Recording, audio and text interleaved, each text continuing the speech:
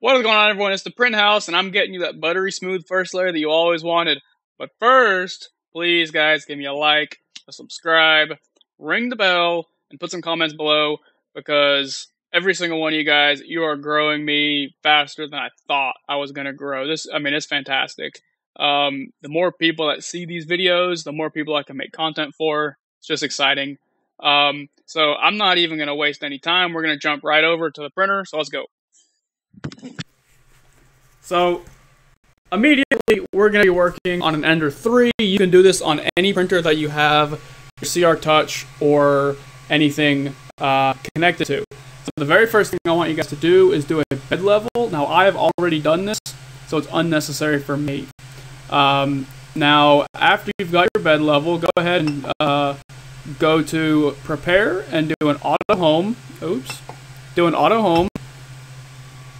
And Auto Home is going to do some funny things. It's going to move the probe a couple times, and it's once it gets there and stops moving, then we've reached the point where we're going to be using a standard sheet of paper as if you were doing a manual bed level.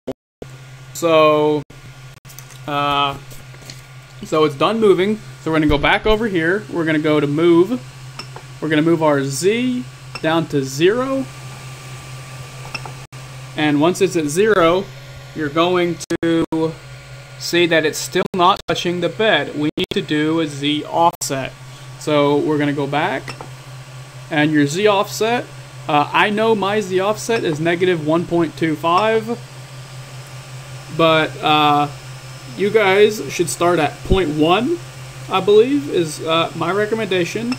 And you're going to put a piece of paper under the nozzle as if you were doing a manual level and move the paper. If the paper has a little bit of resistance, that's the point at which you want to get to. So if it still has no resistance, go down another 0.1. Right? So now I'm at 0.2. And then move the paper. And you're going to do this until you reach a level of resistance that you would feel is level for a manual level. Now, like I said, I know mine is negative 1.28, so I am going to bring mine down to, let's see, 1.2,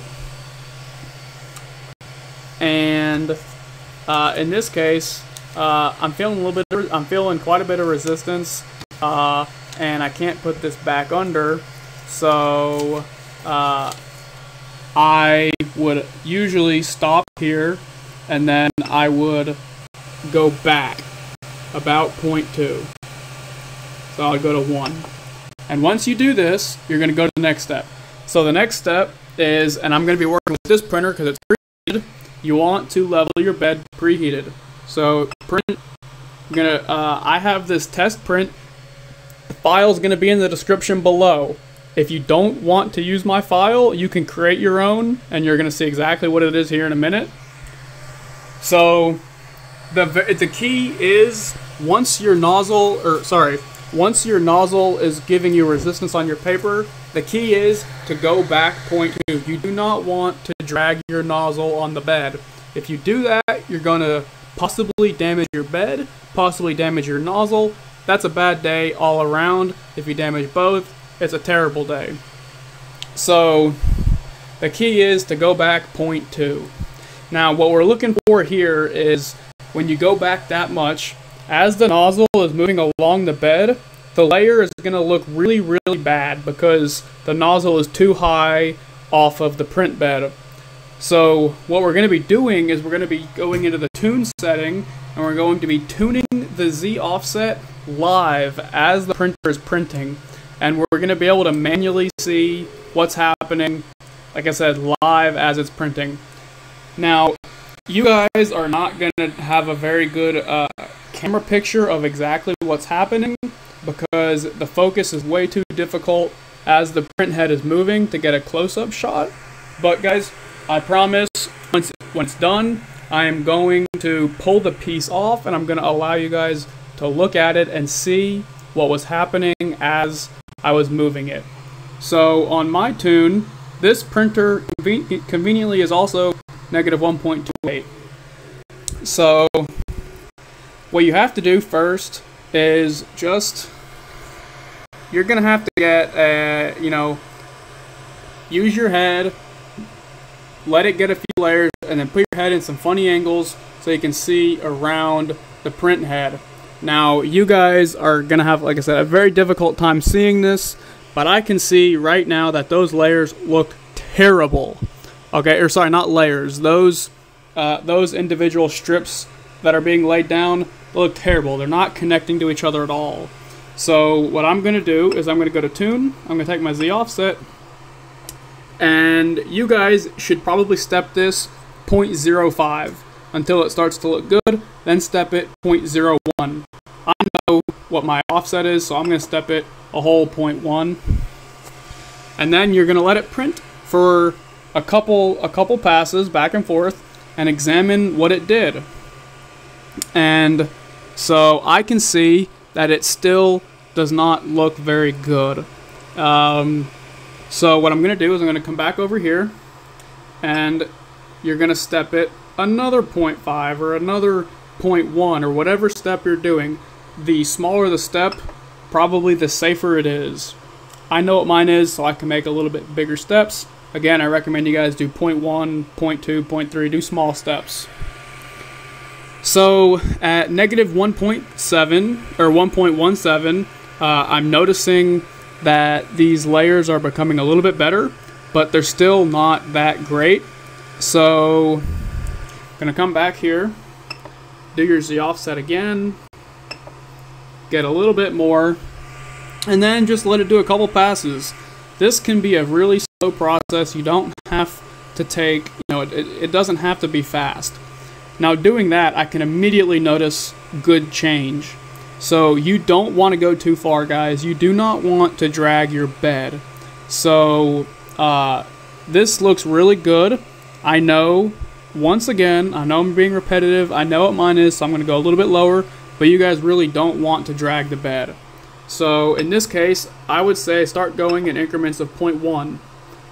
But again, I'm going to drop it all the way down to 1.28. And then you guys can actually see on camera now that we're getting a large enough picture. You can see the vast, very, it's a wide array. It almost looks like a rainbow with one individual color. It's the same color. You can see as the strips of plastic being laid are connecting and touching even better. It's very clear. And I'm going to let this go for just a few more passes. This way, when it stops, I can give you guys a really good picture of what mine looks like and what yours should look like as well. So, just one more pass on this, and I'm going to go ahead and I'm going to stop this. And once it stops, safely stops, I'm going to turn my printer off. This way I can drag the print bed closer. So guys, this is what I'm talking about. You can see in the bottom right how bad it was. Just slowly lower it, give yourself a little more squish basically. And I mean, you can see from right to left when I lowered the Z offset or when I raised it, I guess. I mean, technically it's lowered, but you get the idea. You can clearly see that right here was when it started to look decent, but it looks even better in this strip. And obviously, if you pull this off of the print bed, you're gonna see some very drastic change. Now, guys, if you wanted to stop watching here, that's great. I'm gonna give you guys a little bit of insight on how to make these STL files for yourself. So over here, we're going to start in Cura. So if you download the STL file that I've had in the description below, you're going to not have, sorry guys, I don't know why my button board wasn't working. So we're here in Cura, and you're going to have, oh goodness, was not prepared for this. So load the file into Cura. And the very first thing we want to do is search for wall. And we want to take your wall line count down to 0. And then down here, extra skin wall count, make that 0 as well. Then we're going to go back to our basic settings. We're going to make our infill density 100.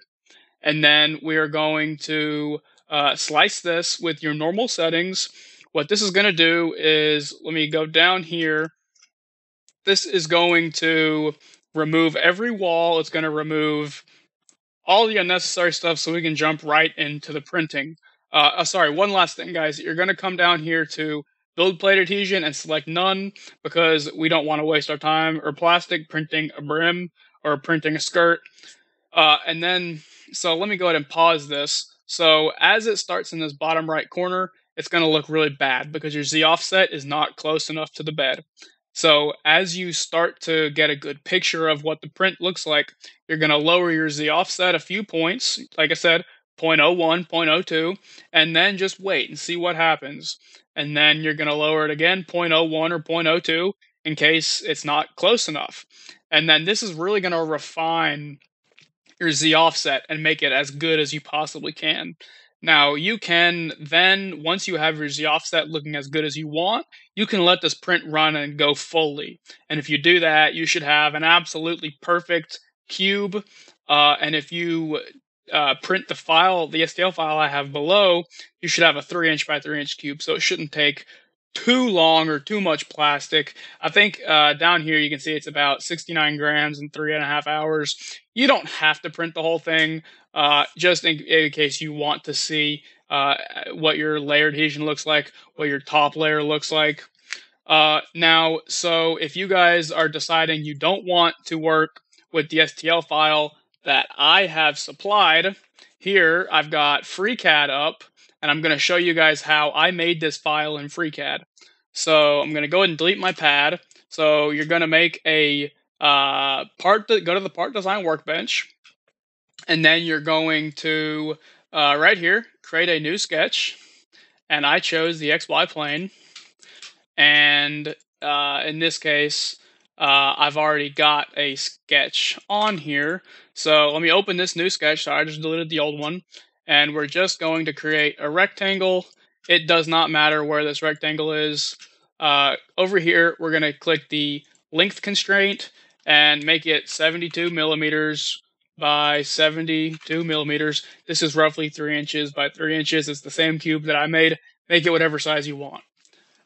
So come over here to top left, click close, and then click on your sketch. And then up here on this toolbar, you've got pad a selected sketch. So you're going to pad this, pad it to whatever size you want. Once again, click body, click file, and export this file, and make sure you change it to a .stl. Once you do that, I've already got this saved, so I don't need to. Once you do that, you can then come back over here to Cura, and you can import your file into Cura, and you can do all the settings that I've listed above or previously. Anyway, guys, I hope this was fast. I hope this helped you out. Please, once again, give me a like and a subscribe, ring the bell, tell all your friends. The more people here, the more I can do, the more I can show you guys. I love it all. I love you guys. I'll see you in the next one.